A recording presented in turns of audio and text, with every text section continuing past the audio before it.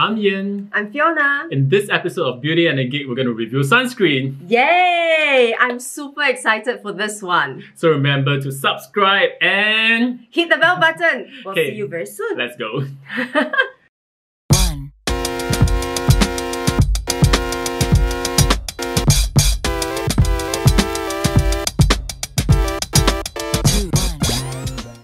Back after a few months. I know. How was your circuit breaker? Circuit breaker was so long. It was so long ago. Now it's phase 2, okay? I know. So you clearly haven't seen us since, right? Yeah. So what have you been sort of doing? It's a lot of working from home. Okay, yeah, me too. I think during the phase of working from home, this particular episode stood out to be even more important. I know, right? Because we are staring into the screen 24/7. Yes. Yeah, so it's quite a timely, episode for everyone. Yeah, it is, and both of us have been quite obsessed with the idea of sunscreen for a very long time, and we've actually gotten a couple of requests from you guys as well as from friends as well. So that's what we're gonna do today. So when we were conceptualizing and we were thinking, how do we go about doing it? And you were saying it's kind of difficult, right? Because we are not scientists, and then we don't have the apparatus to kind of like test the sunscreen scientifically.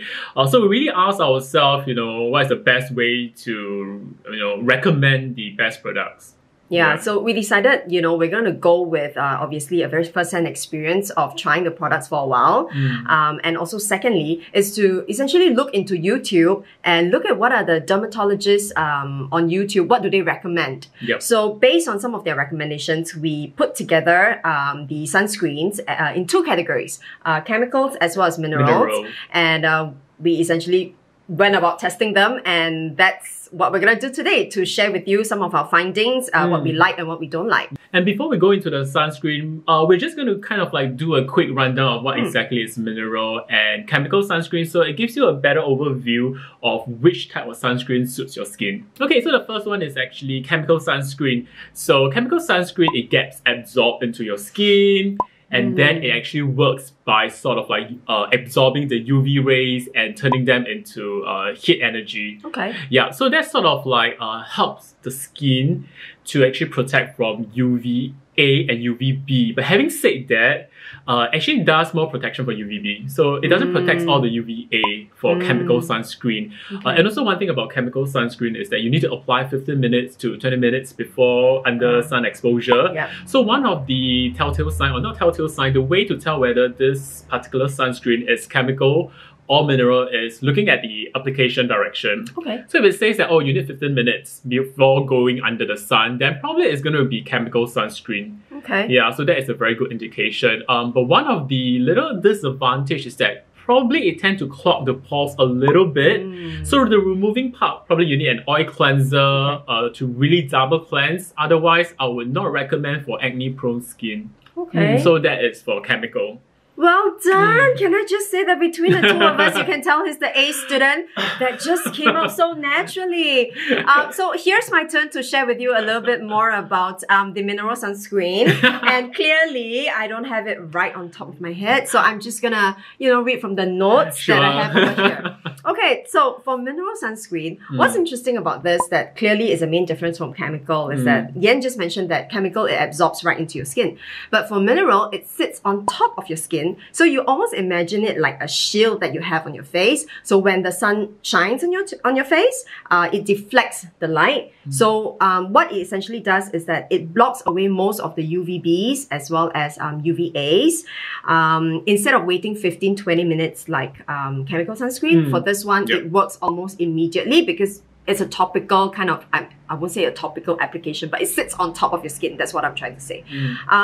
So the only thing about it is that because perhaps it's the formulation, so you tend to have a bit of a white cast on your face when you apply it. So I suppose for gentlemen, if you don't put on makeup and you don't have foundation and everything, having that white cast may not be something that you want. So that's the main difference between chemical as well as mineral sunscreen. Yes. Cannot, pass not. Pass. Thank you. 100 marks. Thank you.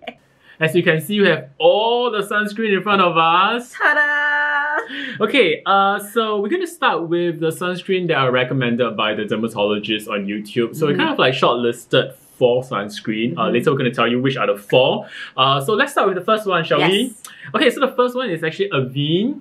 Okay, oh my god, it's all French. Okay, I'm going to try to pronounce this sunscreen. Is called Cream Mineral, very high protection, SPF 50 UVA UVB sunscreen. So this is a tinted sunscreen. So okay, who shall start with this?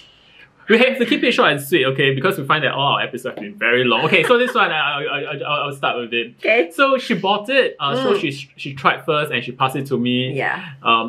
After I tried for the first time, I called her and said, hey, this is not for me. Yeah. and then my feedback was, oh my god, same, also not for me. Yeah, I guess for me, tinted sunscreen is something that I find very challenging.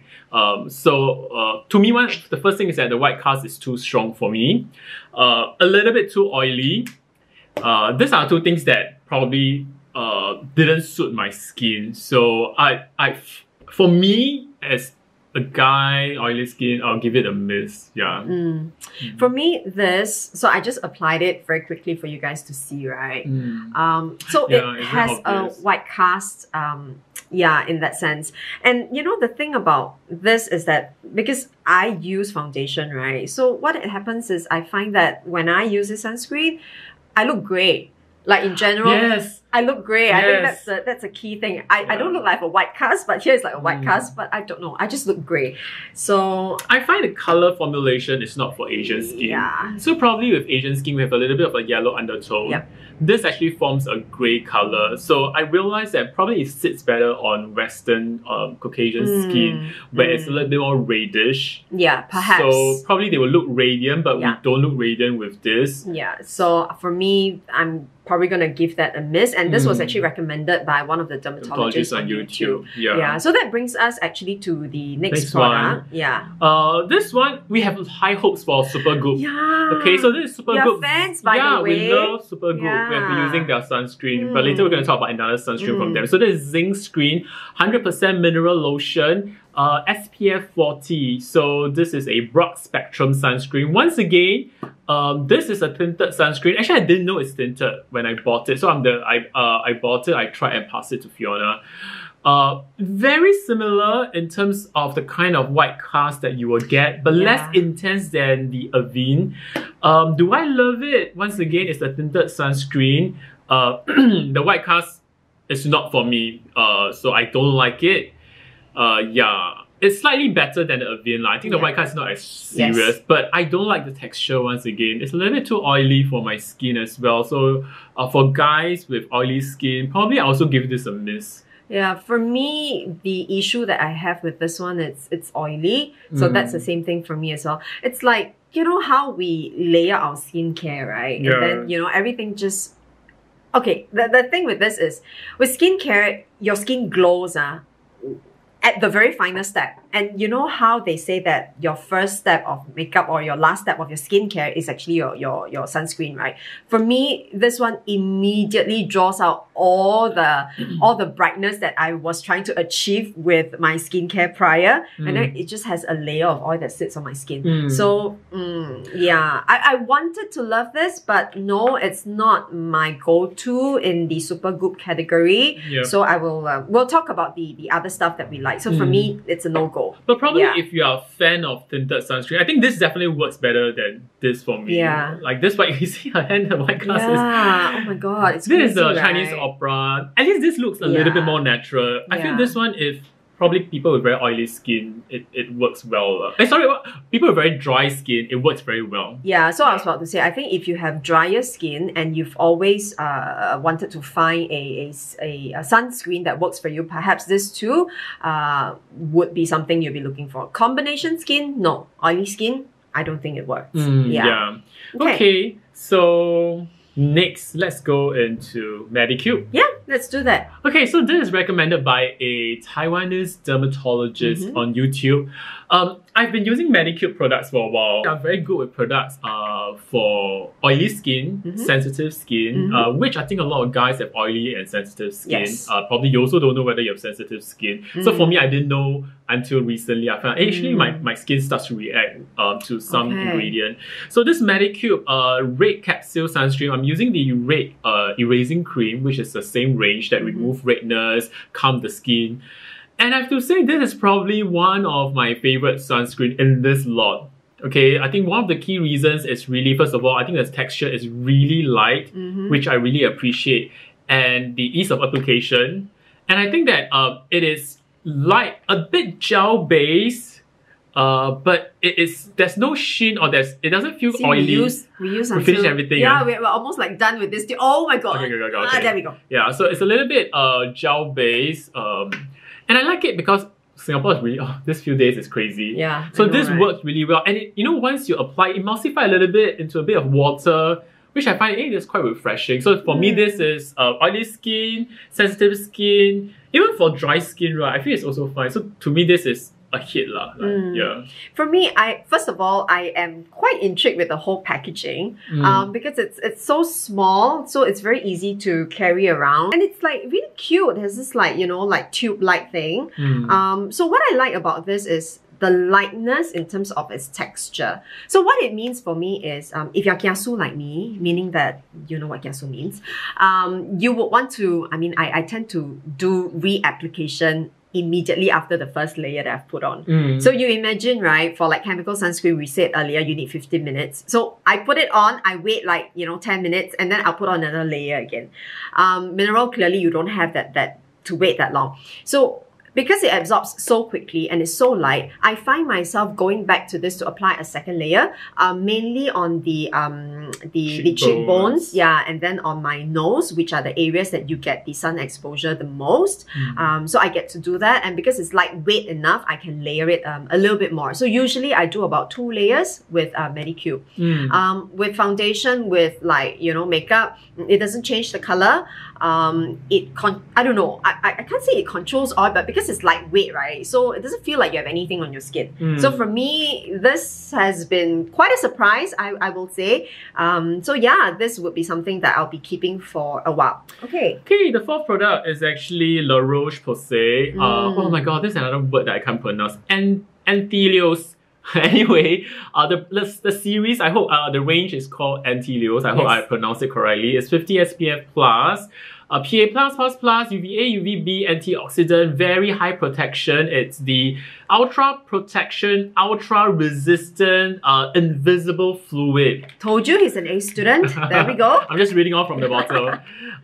So actually, before we did our research on YouTube, finding which dermatologists are recommending what product, we have been using this for a while. Oh, forever. Yeah, this probably, I would say, it's the lightest in terms of texture. It's almost water. Yeah, so if you were to, yeah, just go ahead. Yeah, it's almost like water dripping out. Yeah. So this is the lightest.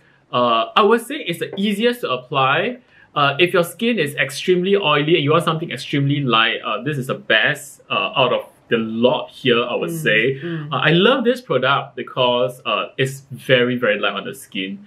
I would also say that this product probably, to me, works the best for me because I will apply my moisturizer, my serum, and then my sunscreen. So after so many layers of skincare, right, I think this is the one that doesn't weigh everything down. Oh, that's good. That's a good point. So once again, this is one of my favorite sunscreen among all this here. Yeah. So for me, this it's a little bit of a magic in that sense every morning, because when I wake up in the morning, and then when I reach this stage, it's where I,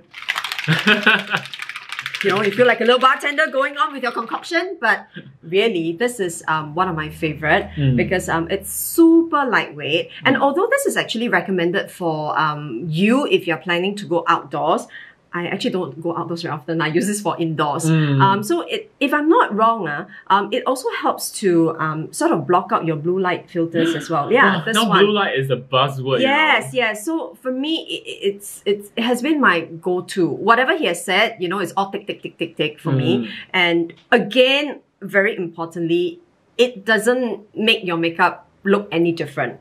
Yeah, and it doesn't give you like a weird white cast. Yep. And it has 50 plus. So I'm like, I'm not complaining. So this has been my go-to and probably one of my favorites. Yeah. Okay, so those are the 4 sunscreen recommended by dermatologists on YouTube. But before that, I mean, we kind of also want to recommend things that we have been using or new products that we've discovered. Yes. So maybe we'll start with this one. We did mention about the Supergoop Zinc sunscreen that we didn't like. Yeah. But we have high hopes for Supergoop because of this particular sunscreen. It's called the Smooth and Poreless. It's 100% mineral matte screen SPF 40 broad spectrum sunscreen.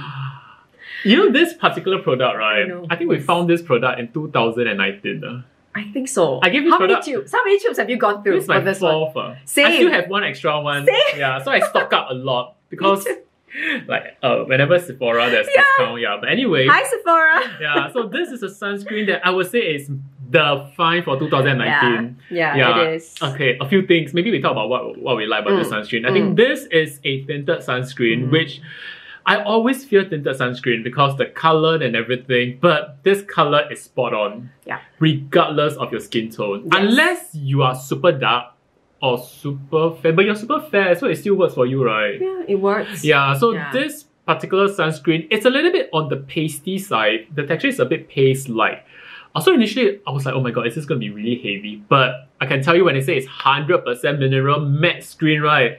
Your face is matte until cannot. Yeah, it's really matte. Yeah, you know, my skin is so oily to a point that oil will seep into my eyes and it will get painful midday, right? This particular sunscreen, the whole face throughout the whole day is mattified. That's number one. The second thing is that it's tinted. So it slightly covers a little bit of that flaws, not the deep scars or deep pigmentation whatsoever, but it kind of like color corrects really nicely. So to me, this is a 2-in-1. To me, this is like my go-to for gym in the morning. Because you want to look like you have something, but you know, you're not going to do a full face early in the morning for like a 7 a.m. class. Not that I go for 7 a.m. class in the morning for gym, but you get the point. Yeah, so this one, I've gone through 4 tubes. Like we said, we stock up all the time. It's probably one of my favorite together with the other ones that I just mentioned. So yeah, Supergoop. Well done on this one. Yeah, well done. So this one, I think we just recommended this other variant earlier. It's also from the same brand. Help me pronounce again. La Roche-Posay. I don't know whether I pronounced it correctly. But I think that should be it. So this particular one over here has been my go-to during this whole circuit breaker and phase 2 period. But we're also staring at the screen for, you know, what it feels like 24/7 these days.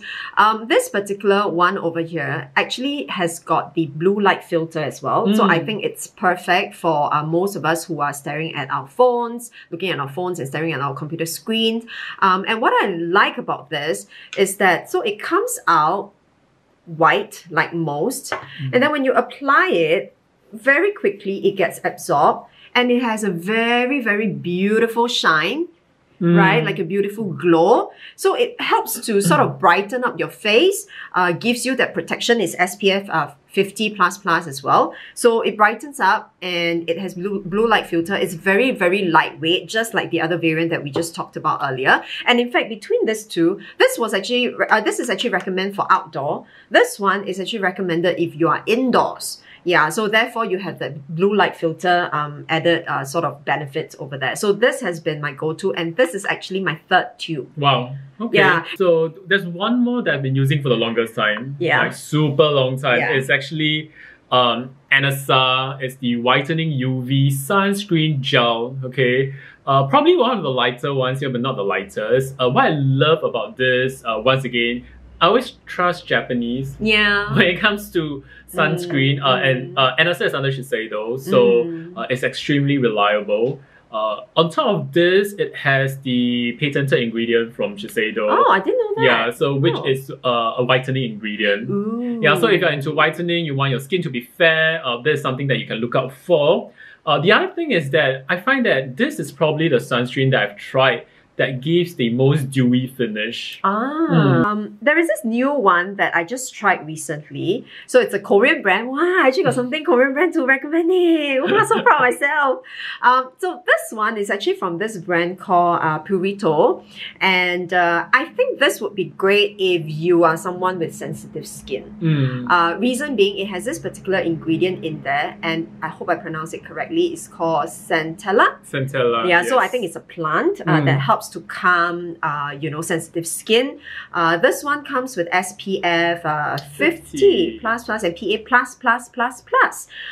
What is interesting about this is that first up, besides it being unscented, it actually feels like water based. It's quite light. It's really light. Yeah. I've got a lot of sunscreen in me today. Really, but yeah, oh my god, it's super light. It just absorbs quickly into your skin. I tried this a few times. I kind of like it as well. Yeah. I mean, I can't tell you whether it works at this point because, like we said, right, it's kind of difficult to tell you whether it works or not. But we can only share with you based on our experience on trying it. So you have to choose one, only one that you will buy again. Like my holy grail, like the go-to. Yeah. Okay, like this one for me is... Okay, can I choose two? Okay, I can choose two. Okay, I choose two. This would be my two go-to. Okay. Okay, so this would be my go-to. What about you? I also choose this leh. I have to say this is a clear winner.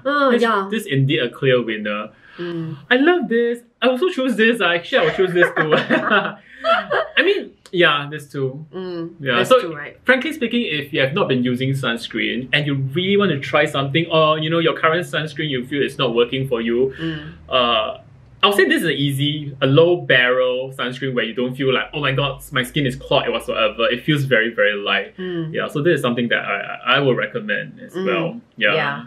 So that's it from us today. Yes. Our sunscreen episode, which all of you has been asking for. So there we go. So we really hope that you enjoy what we have recommended and really try something on your own and get a sensing of whether this products work for you. And if you have any go-to sunscreen, please drop your comments below as well. We'll love to try what are your go-to as well. Yes. So that's it for this episode. And we will see you next episode. Bye-bye. Bye-bye.